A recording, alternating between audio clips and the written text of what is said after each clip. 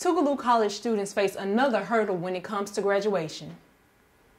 Miss Tougaloo and her royal court have put a spin on this year's celebration. Tougaloo College women are being celebrated. It's all being discussed here on Eagle Eye News, so stay tuned. From Tougaloo College, this is Channel 19, Eagle Eye News. Good morning, I am Tia Jackson. Faculty has voted to discontinue the Compassionate Walk. Academic coach Jamarcus Bounds says that this is a large step for Tougaloo College.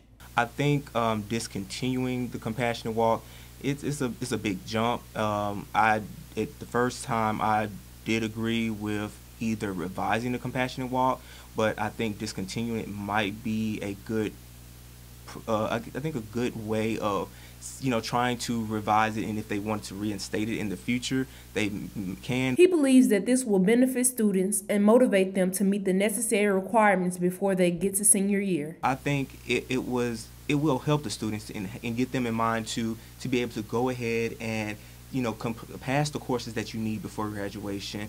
Focus on taking courses that you need, and also making and establishing that relationship with your advisor every year to be able to meet the necessary credit hours or take the necessary courses that you need. Though there may be a shift in graduation rate, Bound says that this is the push that students need.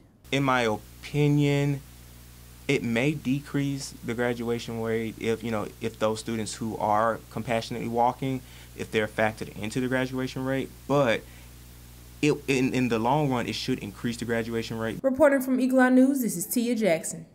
This building on campus was temporarily closed due to flooding. Coleman Library has always had issues with rainwater, but never anything this disastrous. A bathroom pipe burst on the third floor of the library, causing major flooding. Books and other items were damaged, and the library was closed for a couple of days. We were closed for 2 days, and so classes couldn't be held in here, and students couldn't come in and use computers or study, so I guess that affected them pretty bad. President of the Mississippi Youth and College Division of the NAACP, Marquise Hunt, tells us that it is important to go out and vote. He strongly believes that we as African Americans should participate in the voting process regardless of the obstacles that we face. He advises people to do their research on candidates in order to choose the best person that he or she believes will benefit the community and keep the people's interests in mind. Of course, we know that there are certain elections that are being held every single year, and so you need to know who the individuals are that you're placing in certain positions, what those positions are, and how they directly affect your community. We briefly caught up with Miss Tougaloo, Akira Black, to see how coronation went. With a reliable team behind her, Black says that coronation exceeded her expectations. She even gives advice to the next king and queen of Tougaloo College, stating, "Make sure you go after what you want. Be sure to make a difference, and always remember to use the resources around you." Meaning of the Wakanda theme, I fell in love with the Black Panther movie, but I wanted to actually take us back to our roots. A lot of people really just talk about, Africa and that's being the motherland, but I actually want to have a chance to actually make us feel like we were there. The Harvest Festival took place on October 31st. To get in the Halloween spirit, Tougaloo College hosted its annual Harvest Fest to bring out students to have fun. A variety of booths were set up so that clubs and organizations could display what they have to offer. According to senior Demombre Stapleton, the festival was a success. What I enjoyed the most was, of course, the haunted house, and I also enjoyed the smiles and joy it brought upon people's faces they did come out to the haunted house.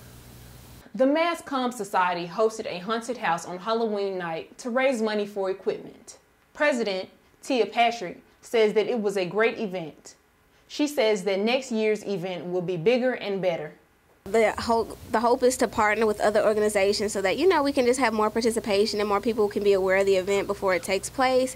And also during, so that people will come and there will be a constant event. So we just really want to grow each year. All queens came together as new women started off November with a bang. Queendom Week was all that and more.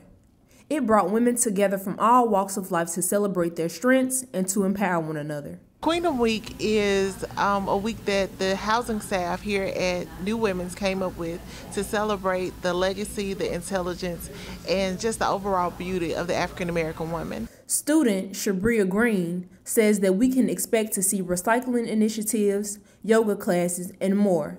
When asked what does she want students to take away from these events, this was her response. How to take the time and appreciate who you are. Yoga, you know, you get so caught up in schoolwork. I have to go to school, I have to go to work, I have to do this and that. It's really just to sit down and relax, or sit down and to better yourself. Though this is their first ever Queendom Week, Tracy Paul says that we can expect to see this annually. We've been getting great reviews about our event last night and even today, so I think it'll be something that we can definitely do here at Tougaloo College. Reporting from Eagle Eye News, this is Tia Jackson. Thanks for watching. Tia Jackson, reporting, Eagle Eye News.